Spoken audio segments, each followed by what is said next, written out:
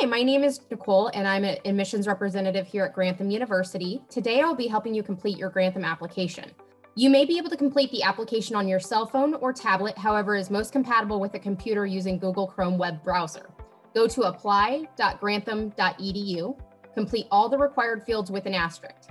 At the end, you will create a password that you will use to access your Grantham student portal. Your password must be 12 to 20 characters long, including the following: a lowercase letter, an uppercase letter, a number, and one special character listed. You cannot use any other special characters other than the ones listed here.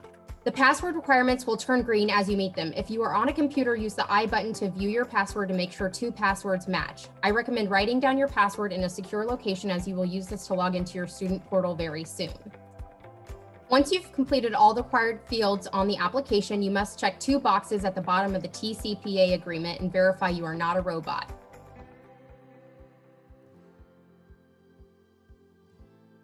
Finally, you can click Submit.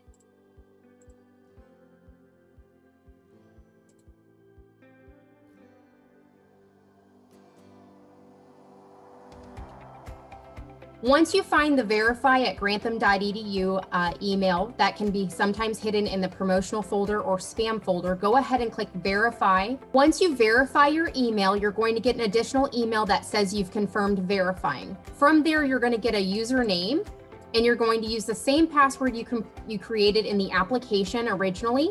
And you're going to go ahead and access our student portal called GLife, and you're going to go ahead and enter that information and your password, and then you'll be able to log in to your student portal from there for the next step.